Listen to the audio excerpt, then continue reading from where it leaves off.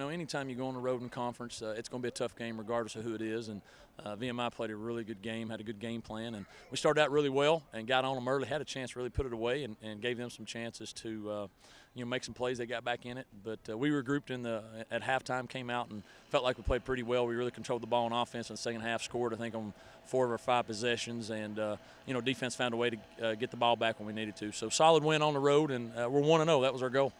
Down 17-16, Danny hits the big play over the middle on 3rd down and the touchdown. Just talk about, I guess, his composure.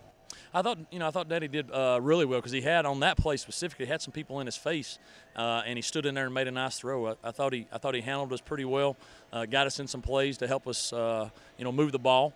There's a couple things that he wishes after watching video, you know, we'd like to have back a couple overthrows, but considering first time on the road for him in a situation like this with a good crowd, I thought he did well, and he came out and we got us a win. That's ultimate.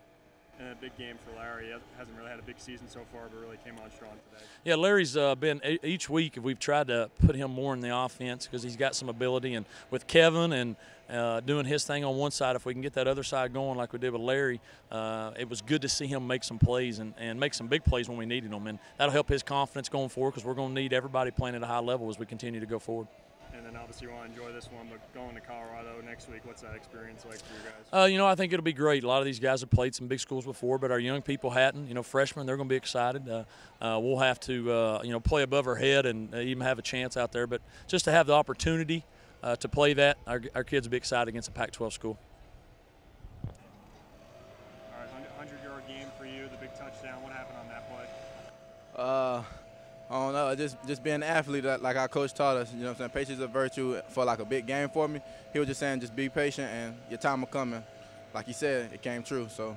You had the big 3rd down conversion too. It seems like you guys have really just found ways to make the plays when you have to as an offense. Yeah, it all comes with practice though, because you know we practice all the time on it's repetition on what we do. Like we repeat a lot of plays, so when the game time comes, it's just like second nature to us. So, like I said, I just want to thank our coaches and stuff because they prepare us for this. How about the confidence you guys have as an offense and Danny? We have, honestly, with Danny, you know what I'm saying, we really have a lot of confidence in him because, like, we know he really gave us more confidence after the App State game when he threw the game winner to Kevin Gliers.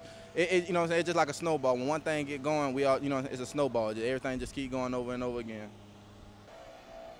I think over 240 yards passing for you. You guys were down. You made a couple big plays. Just talk about, I guess, coming out on top. Well, I mean, you know, first play of the game for us was an interception on defense, and we got the ball back and we made a huge play on offense, you know, scoring on the first throw. And we really thought we had something going. And then, you know, we kind of stalled out. And at halftime, we knew, you know, we're better than this. We're a better team than this. We've been playing well the whole season, but we really haven't put a complete game together.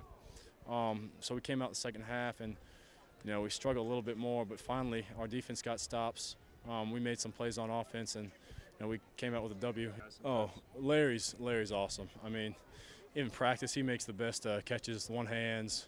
It's ridiculous. So, I mean, it didn't surprise me at all that he made that catch. I actually got hit on the play, so I didn't see it, and I got up and I see Larry running down the field, just wide open. I was like, wow, you know, it must have been a great catch. And then he talked to me after. He's like, dang, I didn't think you were going to get it to me. I was like, hey, way to make a heck of a grab. So it was good. How about how do you and I guess the guys feel about the excitement of going out to get to play Colorado next week? We haven't really thought about it much yet, because our coach has been preaching, you know, one game at a time. But you know, now that the game is over, we're definitely thinking about it, and it's going to be a great experience. You know, going up there to Boulder and playing them. You know, it's going to be cold, I'm sure, and the altitude change is going to be pretty wild. So we're excited. Yeah, it's just the next game. We just try to get better. Like every day, we just go out and try to get better and play for our brother. So that's really the main focus we got.